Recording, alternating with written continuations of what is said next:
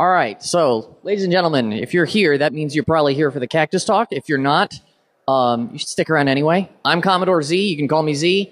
And so this is my homebrew computer, and we're going to do this a little interesting differently. So there's going to be some history lesson to this. I'm a vintage computer geek. I love old computers, primarily Commodore machines. I don't know if you can tell by my belt buckle. I really like the Commodore 64. So let's get started. First part here, some historical context. Then after that, design and build process. And then a little bit of front panel demo. And then we'll give you guys a chance to play with it. We'll run some basic programs because the demo god seems to be shining on me today. So we'll let you actually get in there. So first things first, the 1970s. How many of you remember this 1970s? Show of hands. Okay, I don't. The rest of you, we're in the same boat here. And how many of you are familiar with the 6502 processor? Cool, that's awesome. How many of you have seen one with a front panel? That's what I thought. Okay. So, it's the 1970s. Microprocessors are a big thing. We got the Intel 8008 in 1972. It's a good start. That's a picture of one. Then 2 years later, we get really things start to heat up with the 8080 and the Motorola 6800. Finally, people are starting to make computers based on these instead of from scratch. The next year, MOS technology, specifically some guys that spun off from Motorola. You ever heard of the name Chuck Peddle?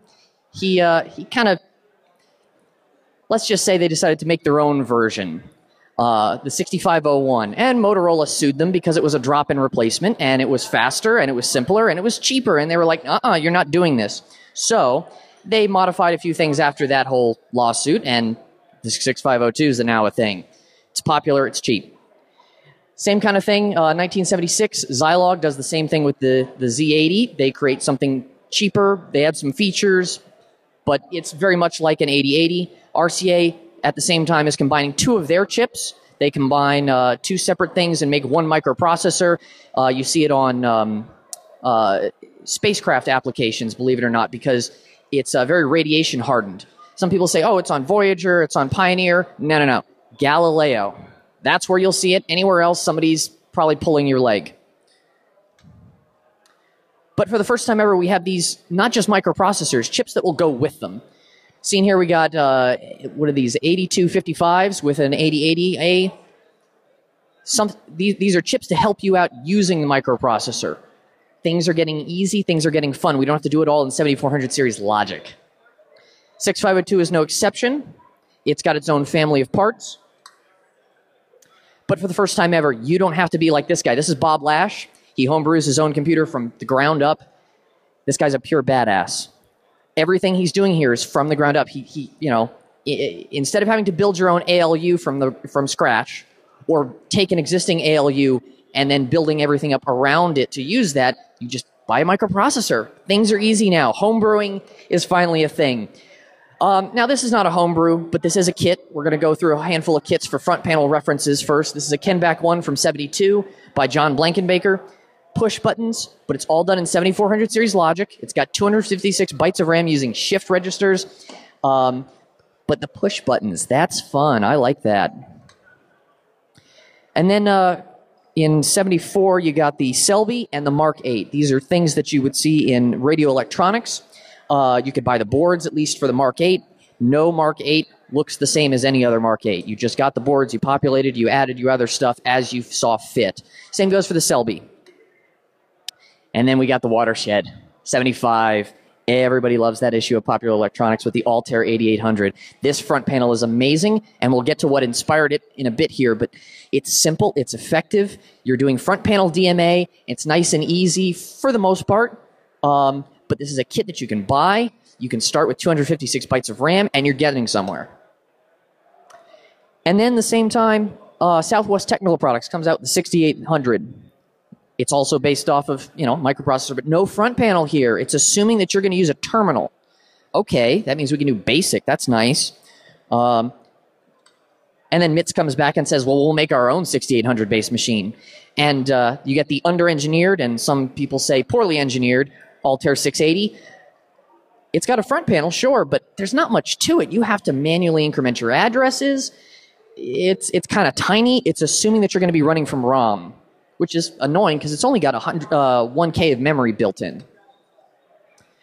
Then if you want to get into really cheap fun stuff, 75 from November Popular Electronics. This is the Cosmac Elf based on the 1802 processor. I like this guy. The idea was you could read through the article and build it yourself with parts that you picked up from Radio Shack. I mean, there's nothing much here in terms of pre-made kit. It's you got to make it how you want to make it, but this is a good blueprint. Very minimal front panel. Like the previous ones here, failed to mention it, but it's using the processor to help you do that direct memory access. In this case, it's automatically incrementing your address for you. And the processor's running at this time to help you with this DMA. But there's not much to it. It's kind of minimal, but it's cheap, really cheap. You can make one of these for under $100 in 75. Or sorry, excuse me, 76. And then a couple of Steves from California make this thing here. This is an Apple One. Look at that beautiful ceramic and gold 6502. It's amazing. But there's no front panel. We're finally getting to more sophisticated stuff, but we're also much more expensive. $666. They didn't sell too many of these. But the idea is there's no front panel here. And then going back a little further, just for front panel comparisons, this is a Digital Equipment Corporation's PDP-8E. Amazing front panel experience. It assumes that you're going to be doing a lot of data entry. So they made it as well as they could to make it ease of use is important. It's a 12-bit mini computer. This is one of the later revisions from, I want to say, 69 or 70, something like that. The original one's from 1965. It's huge. It's about the size of a mini fridge. And then when we get to Unix territory with the 1170, oh yeah, we're 16-bit now. But this front panel, still super easy to use because it assumes that you're going to be doing bootstrapping and stuff like that from the panel. This is what HP was up to at the time. This is the HP 1000. There's no latching switches here. No toggles that lock. It's all push buttons. And if you want to see different registers or if you want to actually enter something or change what address that you're working at, you have to change it with that little switch at the very bottom here and move left and right. I'm going to see if I can get this off of here. Perfect. Awesome. This guy, this is one of my favorites in terms of design. This is the Data General Nova 1200. This has influences two major machines, but first off, this is what they came up with to undercut Digital Equipment Corporation. They thought, hey, we can make that same machine and we can make it cheaper with less parts and do the same kind of thing, same amount of power. That lesson goes and influences Wozniak, and he says, I can make these things simpler and cheaper, do more with less. But at the same time, the layout of the front panel, the way that the switches are operating, for the most part, this is what influences the Altair 8800's design. And then we got the mother of all front panels, in my opinion. This is from an IBM System 360. This is the Model 90, I want to say. I mean, this thing's like 6 foot wide. Look at all those Blinkenlights and switches. This thing's beautiful. But it's a mainframe. Everything else up until here has been a microcomputer or a mini computer. This is something different. But out of all of these, for front panel DMA, we've got a mandatory set of viewing the contents of memory, modifying the contents of memory, starting and stopping processing, and if we're lucky, we have software addressable I/O, switches that we can turn on and off to play stuff like Kill the Bit. People love playing Kill the Bit. We can also single step the clock or single instruction, and those are not the same thing, but those are useful, and hopefully protect some memory. Maybe we don't want to run it over our program. And then if you're really extra, if you have the money, you get yourself an ASR 33 teletype, and you'll notice that you have not only a keyboard and a place to see printouts, but you have a paper tape reader. We have storage. We can punch tape now. We're not just limited to whatever he typed in at that time. We have storage, and it's cheap, and that's nice. And if you're really, really living it up, you can afford yourself a glass terminal. This is a ADM3A. Anybody who uses Vim a lot, you'll notice where the positions of the arrow keys are on the home row. That's why. It's all because there is no arrow keys dedicated on there. They program it on something like this that's compatible. You can run Vim on this, no problem. Stuff like the VT100 standard, same kind of thing. Hazeltines. But then 77 happens. 77 is a watershed year. We finally start seeing appliance computers. The Apple II here, it's got a screen, it's got a keyboard, it's in a nice case. Oh, it also does color, by the way, which is nice. Commodore comes out with the PET 2001. This is the Dash 8 model. It's got a screen built in. It's got PETSCI graphics. It's got a tape drive so you can do storage. That's awesome. Tandy Radio Shack. TRS-80 Model 1. It's actually all contained in that keyboard. Everything else is just extra, but you've got graphics. It's the cheapest option, and they dominated the market for a couple of years, about 3 or so years before they started getting edged out. But that right there, that was your cheap computer. But these are appliance machines. You don't have to homebrew anymore. You don't have to build a kit, because a lot of those machines during the early microcomputer era, you're building it yourself. You're getting it out of a catalog. They have keyboards, they have displays, they got BASIC and ROM, so you can just turn it on. They're turnkey machines. It's beautiful. Commercial software is finally available. Storage is cheap. You can use a cassette drive. You can just use regular audio tape and store your programs and read them back later. If you really need the space, you get a floppy drive.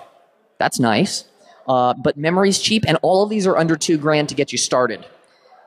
That's pretty nice.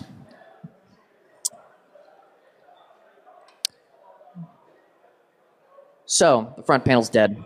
RIP. 77, that's the death knell for it. So, I was looking around. I thought, front panels, why are there none with a 6502? Somebody had to have done this, right? I couldn't find any good answers, and I asked about it.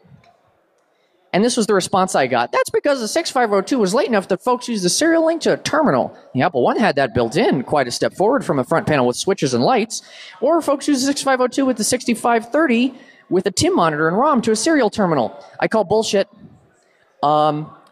These are expensive options. If you're using graphical output up until 77, that means you're investing a lot of money. If you're using a terminal, either glass or a teletype, again, you're making a significant investment. Not everybody could do that. A front panel is cheap. A 6502 is cheap.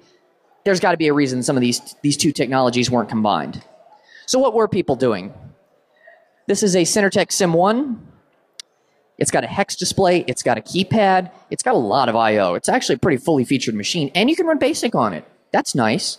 But it's a good start.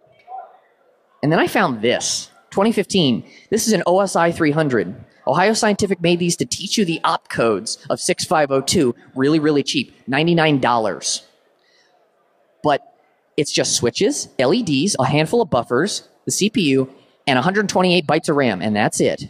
You are doing your DMA directly into the RAM, and then you're running it from there. But there's no I/O, there's no storage. You have one latchable TTL output, and that's it. You don't get anything else.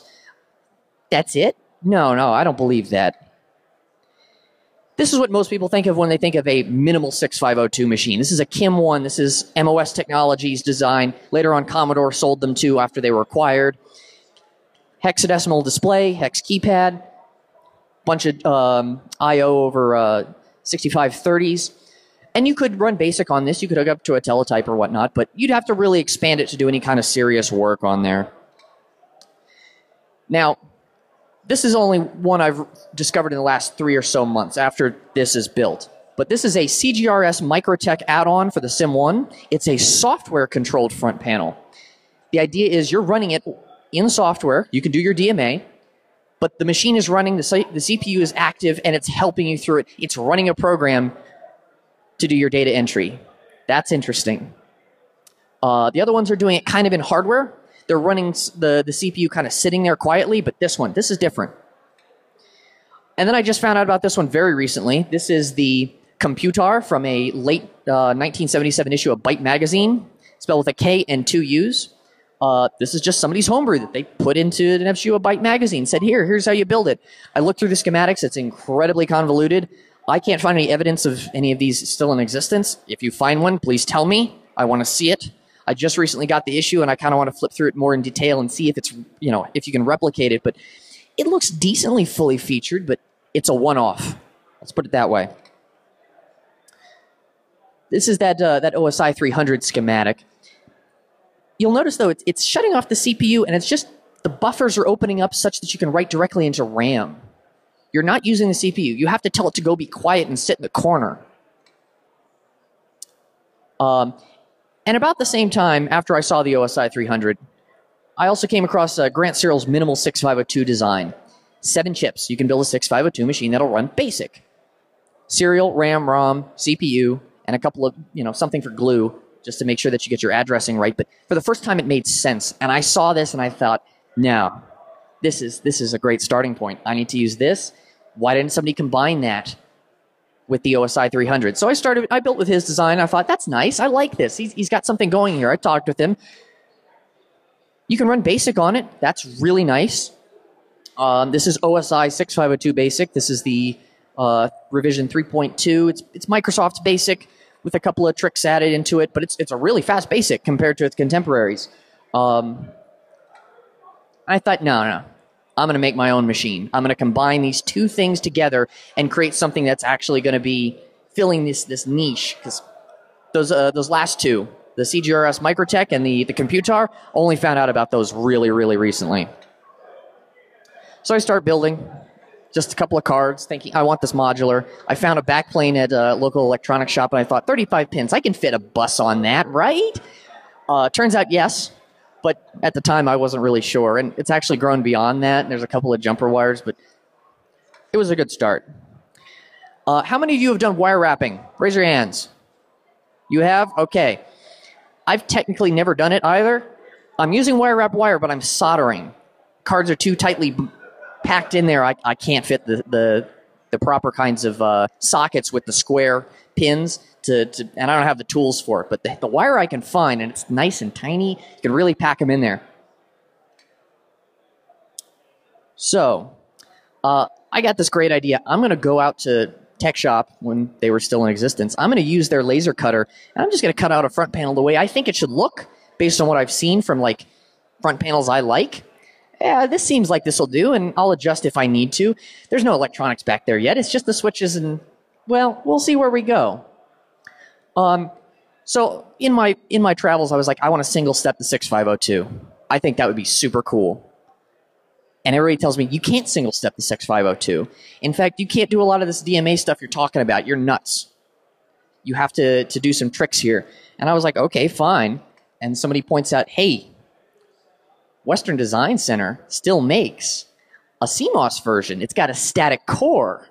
That's nice. It'll go up to 14 megahertz. Ooh, I don't want to go that fast, but I like that. But the pinout's nearly identical. They're new in production. But the design, it's basically been out since 1978. That's all right. I thought it was like 80s. No, it's like 78. It's got a bus enable pin. I don't have to add buffers. I don't have to add in a ton of buffers to shut off the address, the data bus, and a bunch of other stuff to tell it to be quiet. Let's just flip that. That's nice. So I start wiring. I'm working on the front panel. I had ribbon cables. By the way, this rainbow ribbon cable shit smells absolutely awful. It's like the 1970s was tied up and thrown in the back of a conversion van and died of heat stroke in the sun.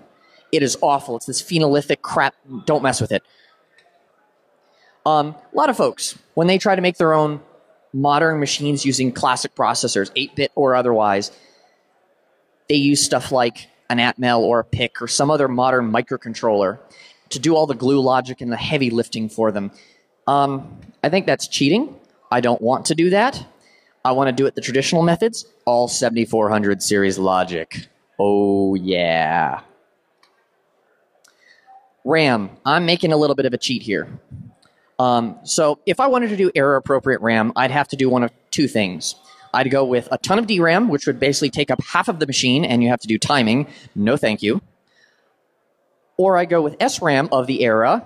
Again, kind of not so dense. If I went with original Motorola 6810s, those are 128 bytes. I would need 256 of them to get up to a full 32K. No thank you. The other option is these are 2K ones. This is from a VIC-20's expansion board to give you up to like 24K or something like that. Again, it's a lot of chips, a lot of wiring for not really any gain. And I say that, even within the context of this. I can do it in one chip. But then we also have what's actually controlling the front panel itself here. And now we're getting into what's actually going on here. So this is the address control card. Its job is to keep track of what address you're at for doing DMA. The top row is just cascaded counters. They're 4 bits apiece. Together we get a full 16-bit address bus. And then a buffer. When it comes to entering in data, I thought to myself, you know, I like the idea of push buttons. Toggle switches are nice, but the idea that I can press a switch and I can set and clear a bit, I like that a lot. I thought, that's got to be, I got to be onto something there, right? So I start working on my circuitry, and then I go out to Vintage Computer Festival Midwest, and somebody has that HP 1000. And I had never really, I seen them at a distance. I thought they were locking switches. He comes, you know, this guy's demonstrating it, Mike Lowe, and he goes, listen, sit down, let's enter in a program. Okay, sure. I sit down, I start pressing the buttons, and I'm like, wait a minute, this is the idea I had. Somebody did it? That's awesome. That means I can do it. I wasn't sure until this point that it was feasible. I like this. So that's what it takes to make it happen. The top row is just a bunch of flip-flops to store each bit, 2 bits per chip, and the rest is just interlocking buffers to make sure that data flows in and out when it should, and then when you turn the machine to run and the CPU is in charge, that the data lights illuminate correctly without interfering with whatever's going on in there before. And this is what it ends up looking like when it's running. You know, you got that top row of locking switches to set your address. You can see what address you're actually at. You got the flip switches for your data bus. The switches in particular, though, I really like the IMSI 8080's design. I think this is fun. Most folks that mess with an Altair will prefer this because of how big the switches are and the extra things that they added in down the line. But those paddle switches are so nice. The problem is, they're a pain to get. C&K switches, these are, 7205, something like that. They're momentaries. They're really expensive, and also, you can't get them anymore with this type of paddle. They discontinued the J4 and the J5 paddle years ago. So if you want to find them, you get them online somewhere surplus. I found mine at Electronic Gold Mine. I bought out their entire stockpile, all 19 switches. Turns out that NKK makes a new version. It's a little crunchier, but it gets the job done. I like that. But I also wanted a turnkey. I wanted to be able to get up and walk away. I wanted to take my keys with me so nobody messes with my machine, because the best mini computers had that because it was expensive technology. You didn't leave your mini computer unattended. Well, I want that on my Cactus. Let's see if I can get it to... There we go. We're back in business. So it starts to come together. It's a mess. It's all packed in there. I want some I.O. 6522 VIA. By the way, you can still get new ones of these. They're CMOS now. It's nice. Right now I'm only doing LEDs for output. I'm still learning input. This is a learning process. I've been at this for over a year, and I'm still learning all kinds of new stuff about building a machine. But that's fun. Serial. This is the old serial card. This is actually the Gen 2 serial card. We're based on the 6850. It's Motorola's part. That whole right side, that's just for doing baud rate control. Screw that.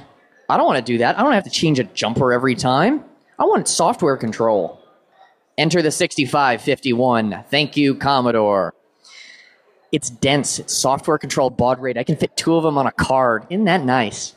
Okay, one other cheat that you can see on here. The Max 232s for level shifting for RS-232, because I really, really don't want to mess with... what is it, Motorola's 1488s and 89s. I don't like those chips. I don't want to mess with those. I don't want to have to do extra stuff with transistors. This is cheap and easy, and really there's no benefit of doing it the older way. But then again, who am I kidding here? All right, let's see if the next one will load. Let's go to single stepping. This is a large image. I'm only at 800 by 600, so give it a second. I found an old MOS document about single stepping. This is what they suggest as their circuitry for it. It is insane, but you can do single step and cycle. I can't find any evidence of anybody actually doing this. And then I found some guy on the by the name of Thrashbar. He came up with this, and I was like, ooh, that's interesting. I want to see how that worked out. I talked to him. He goes, yeah, I never used it. That was 15 years ago. Look, man, you don't want to use that circuit. Okay. I'm looking through the Apple I manual, begrudgingly. I'm not an Apple fan. I'm a Commodore fan. I don't want to look through their documentation. This is Woz's idea for a single-step circuit. Look at that. It's simple, but I can't find any evidence of anybody using it. After a while, Thrashbark says, look, try this. This will get you where you're going. Okay, I build it. Doesn't work.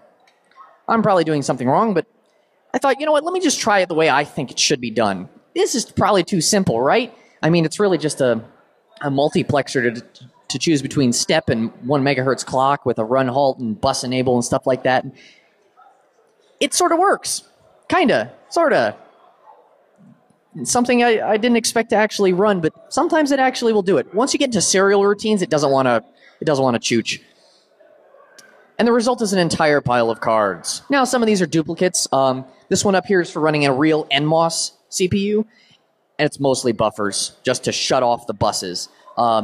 Just last weekend, I was out at Vintage Computer Festival West, Mountain View, California, and the guy with the Monster 6502 was out there. Raise your hand if you know about the Monster 6502. Okay, we talked to this guy. He's got it's a 6502, but it's big. It's made up of individual transistors. And I go, that would be a lot of fun to connect up to my machine. And I talked with him and said, yeah, that'd be fun, wouldn't it? Just jokingly. And he goes, yeah, that would be awesome. He's serious. And I'm like, okay, I guess I'm building an NMOS card now. But I got to run at 50 kilohertz. That's a little slow. So I built a separate board for it. You can actually see it right there, that little green guy with the 3 chips on it. That's just for the Monster. First day didn't go so good. I had bus contention on 1 pin. After we got that settled, the next day, we ran. It'll work with a real NMOS processor, but it'll also work with the Monster. And this is the result. It runs. It actually somehow runs. Surprises the hell out of me every time. So, let's get into the actual switches that are controlling stuff. Pardon me. First things first, we got a reset switch all on the far side here. We want to be able to reset most of the smarter chips. Next to that, we have a run halt switch. We want to be able to stop and start the CPU at will. When the CPU is running, the rest of the front panel locks down. You can't do anything. That's a good thing. We don't want to mess with the CPU as it's trying to execute stuff. But the second you halt, the CPU says, okay, I'm taking a back seat. It goes and has a smoke, and everything else is in control now. Next to that, we got our single step switch, so we can give a single pulse.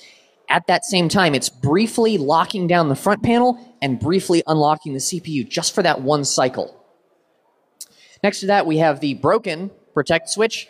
It never seems to want to work for me. The idea is to protect RAM, turn it into ROM temporarily. That's nice. Then the next two. These are my favorite switches because these are the ones that do real work. The paint's coming off of the green examine switch because of how much I press it. So if we press it upwards, we can do an examine. Oops, I halted. Wrong green switch. What we've done now is 2 different things in one quick sequence. We've checked this, whatever the address switches are at, and we've loaded that into the counters. We've preloaded them. Then afterwards, the data control card says, okay, it's my turn, and it loads up whatever's at that address and displays it on the LEDs. Right now, it's 0. But what if we want to go to the next address? If I've got an OSI 300, I've got to manually set and increment these switches one by one. That is a pain in the ass. Let's do an examine next. Let's just move through it seamlessly. Why not? And then if we want to go back, we do another examine. We hop back to where we started. Deposit. What if I want to make a change? I bring the deposit switch up. It opens up the right latches, and the data flows back from the data control card out to the bus and writes to the RAM or whatever other device is out there. Obviously, we can't write to ROM, but we can write to some of the other peripheral chips, which is nice. But what if I want to do a lot of data entry really fast? We got a deposit next switch. And this is a point of contention between me and IMSI guys, because this is doing 3 different things here. It's sequenced together. Oh, thank you. It's doing 3 different things here in quick succession. The first is it's copying, it's writing to RAM, or whatever it may be, and then it's immediately being followed up with an increment address, and then after that, a load data bus. Three things all in quick succession. It's run by a 555 timer. I also got the broken out version of the 555. I was thinking about putting it in there just to have one more thing from Evil Mad Scientist hooked into my machine. That's going to be fun. But it's just a series of flip-flops that are in quick succession. 1, 2, 3, 4, 5, 1, 2, 3, 4, 5, to make sure that we do each thing instead of having to have individual switches for, okay, first I increment and then I load. No, we want it doing it for us. And then, that's actually what it looks like here. 555 timer up top. We got some stuff to lock out parts of the front panel, debouncing. Yeah, we got it all. Most of the rest of it is just glue logic to make sure the timing happens correctly. Let's back to that address control card. I don't know why this is in here twice. Data control card again. So, input buffers, output buffers, it's a nightmare. I figured out how to do it with like 2 buffers now because I've discovered the wonders of the 74-245. I love that chip. So here are a couple of takeaways. Front panels are really, really, really tedious, but you get a ton of control. You are talking right to the bits.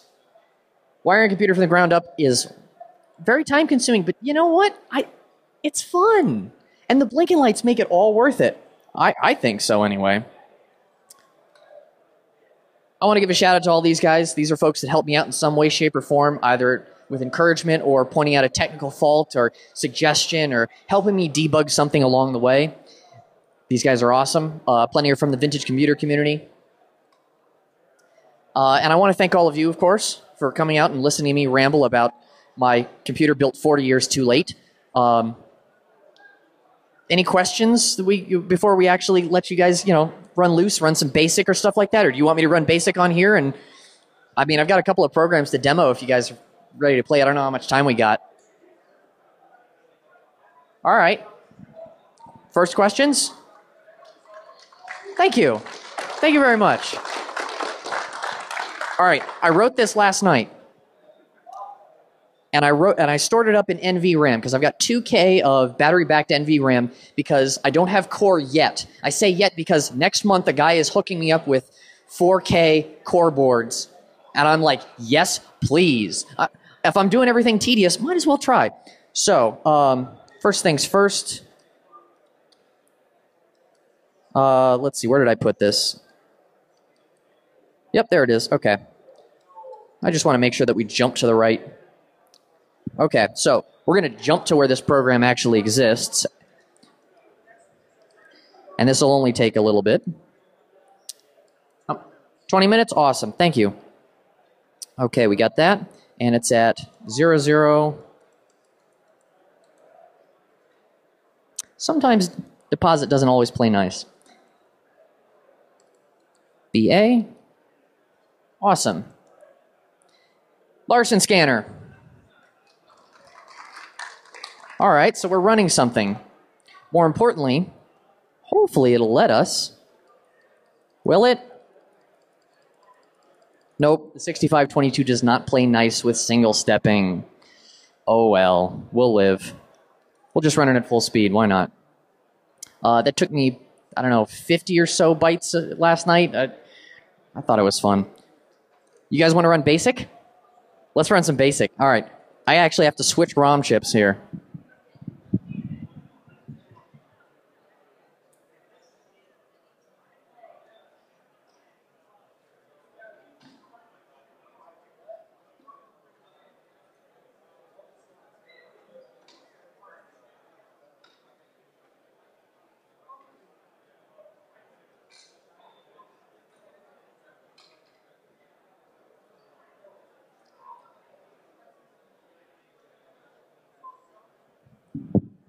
We just want to make sure it's actually there. And we'll hop into Hyperterminal so we can show you guys what's actually going on. This is from the last time when I tested it, so. All right.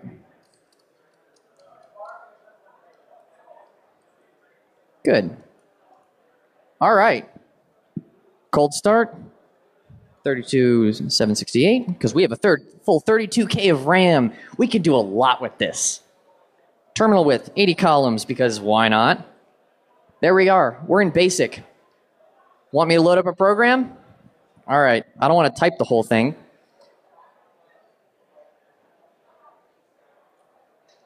So I actually prepared a few that I figured you guys might like. Let's see. Who doesn't love a good Mandelbrot set? This is going to take a minute, so it's going to load itself up. Yeah, I'm still learning clear to send and request to send specifics to make sure that the timing works out perfectly. So what I do is I just slow it down, and it runs. Seriously, any questions? Anybody want to come and play with it? Yeah, go ahead. Sure. Okay, I'm running everything off of 5 volts. Right now, we're actually running off of a USB battery pack, and we'll be good for a while. We're actually also running my converter for the laptop to turn it into HDMI. It's less than an amp. We're not drawing all that much. The core memory is going to make that spike. What was the second one?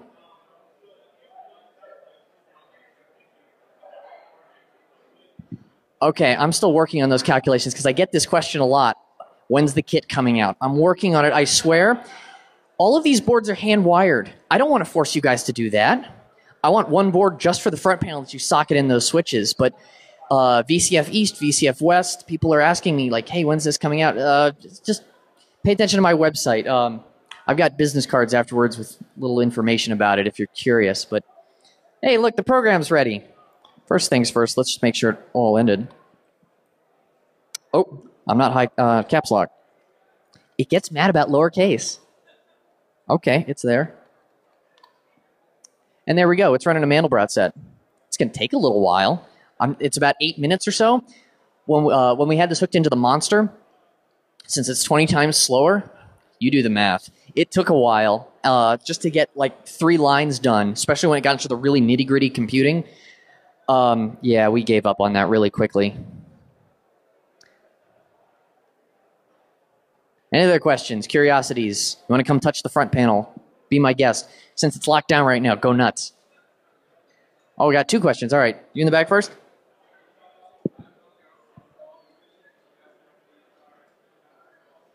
You're going to have to speak up.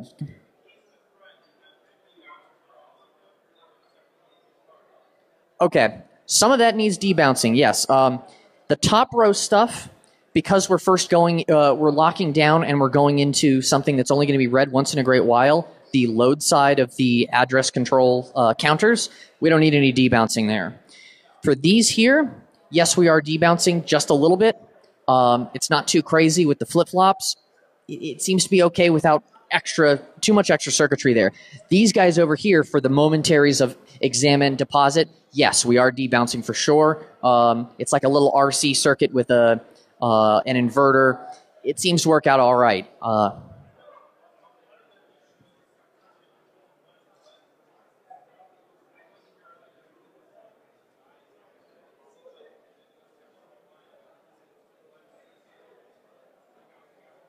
Gotcha. Yeah. Most of what's going on for at least the status control card, only one of those is doing the debouncing. Everything else is lockout and sequencing to make sure that it's pulling stuff high and low accordingly as it's going through the sequencing operation. So only one of those is doing debounce. You had a question.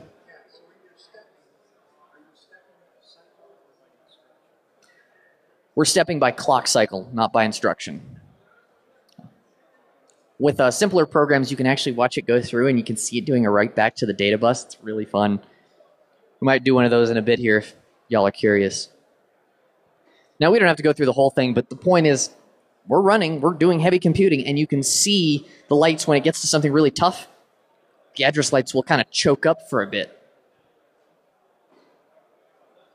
All right, let's go to something fun. People like fun games and stuff like that, right? We actually have Control-C, which is nice. Okay. Any of you all played Lunar Lander before? I found the book from 1977, and I thought, I got to play this. So far, nobody actually wants to play the game. Every time I demonstrate it, somebody goes, oh no, I'm going to crash. I'm like, yeah, we know you're going to crash. That's the point of the game. You got to try anyway. And yes, I went through all the text because I want to pay homage to the folks that came before me, because I don't know if you can tell, I'm 28 today. This is my birthday. I'm a little young to remember this stuff. Thank you. Yeah, we're going to be here a while. Any other questions? Curiosities? All right. Did I have an electronics experience before this? I dabbled. I'm more dangerous than anything else.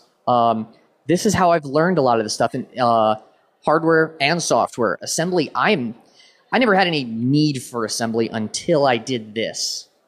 And one of the few things that's actually doing anything of importance in here that I had to rewrite was the serial routines. I had to change them over to use a different chipset.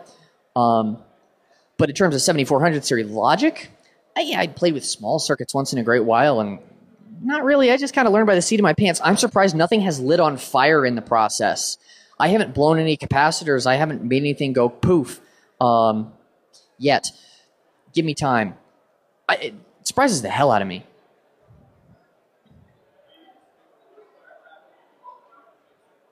I'm going to make circuit boards because that's a skill I don't have. I can solder. I love to solder. I think it's therapeutic. So that's why everything's done the way it is. But also making your own PCBs, that's a skill I need to pick up first before I can actually do anything. Man, that is a long frickin' program.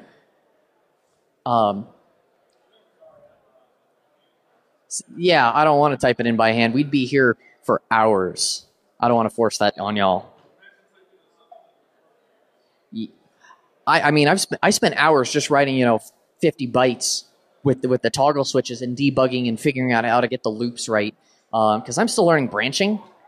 The specifics of 6502 branching and how it does a backwards step is a little funky. I don't know if y'all have messed with that. It's something to learn. We're almost there, I swear.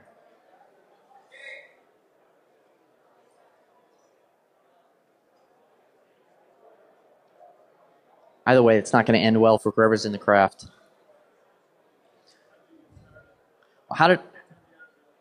What got me into old computers? Okay. 8th grade, I'm in computer science class. It's the last day. They said, all right, listen, let's just distract the kids with a documentary. And I'm sitting up front watching this thing, and everybody else is like, this is the lamest thing ever. And I'm like, oh, there was a time before where computers looked like that? I want to know more. And the next thing I know, I'm on eBay, and I bought a C64. It's been downhill ever since. The pile of VIC-20s is insurmountable.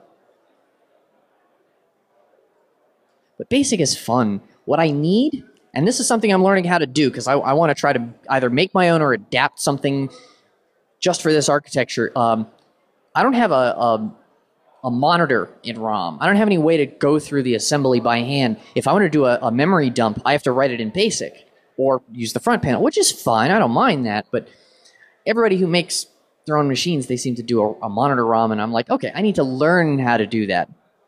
I admit full ignorance on how that works. I'm going to figure it out. Hey, look, it's there. All right. You guys want to crash into the moon? Let's go with a couple of burn rates of 0 just to make sure we're not wasting fuel. All right.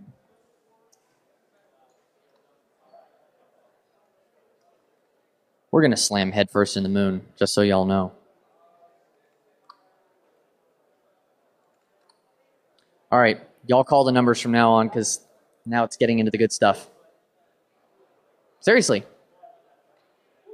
46, you got it. 1,000. All right. Yeah, no, let's try 1,000, because I want to see how well it breaks. Okay.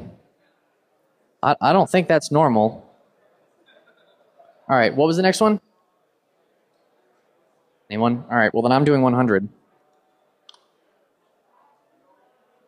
Yeah, okay. We're slowing down. We're in the 3-digit range. Most people end up going upwards and backwards, and it's just not good. Oh, see, we're going in reverse. We're leaving the moon, which means that we're definitely screwed now. Yep. It screwed up, and then it told us it was a perfect landing. Clearly, I typed this in wrong. Okay. Let's see if I can get it. Okay. Let's load up something a little more fun. Let's actually see the contents of memory.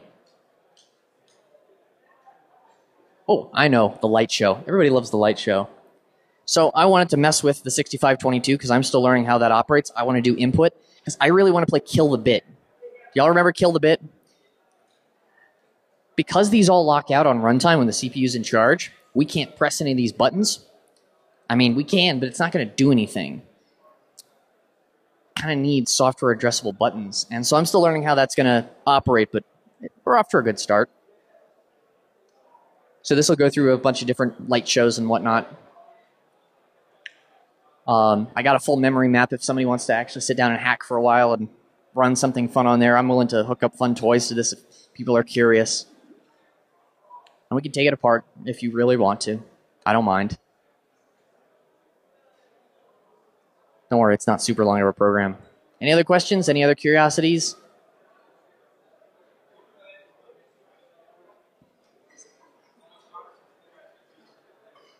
Yes. Yes, I have thought about doing a user port Commodore 64 style because I got a ton of peripherals for that. And I've got a 6522. Why not? Now, actually, while we're waiting, there are a couple of things I have thought about adding to this. Cassette storage. There's no permanent storage on here yet. The card bus is kind of full, but after I condense a little bit, yeah, I want cassette storage. I want to see about learning about video. Does the name Don Lancaster ring any bells for anybody? I've got a all right. I've got a copy of the TTL cookbook. That's how I started designing for this. All right. Is the light show going? Yay, the light show's going. Wish it was bigger. Somebody find me some giant LEDs. The other book that he did, I mean, there's the TV typewriter cookbook, and then there's also the cheap video cookbook. I just scored a copy of that. I kind of want to see what it's like to build my own video hardware from scratch. The other alternatives are a VIC-1 chip, because I really like the early colors and the blockiness. I know it's only 22 columns. I like it anyway. The other option is Motorola's 6845 chip, the CRTC, because I'm semi-familiar with that one, but it'd be useful for running programs and be able to see what's going on. And all right, that's enough of that. I got another one. It's short. I'm getting funny looks.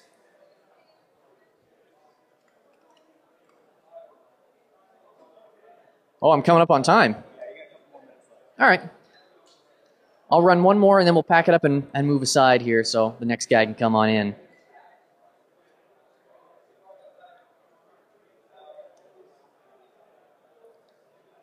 So one of the things I wanted to do was I wanted to see what the contents of memory were. So I just wrote a simple memory dump and then have it also simultaneously write out to the LEDs so we can see what's going on.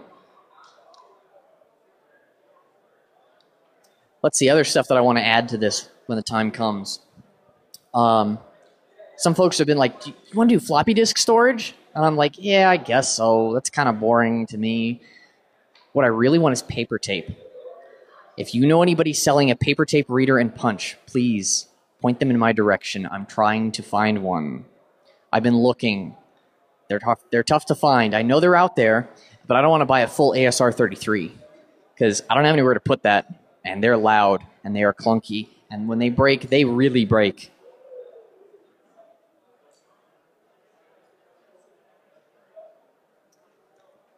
It's almost done, I swear. I need to make this faster, don't I?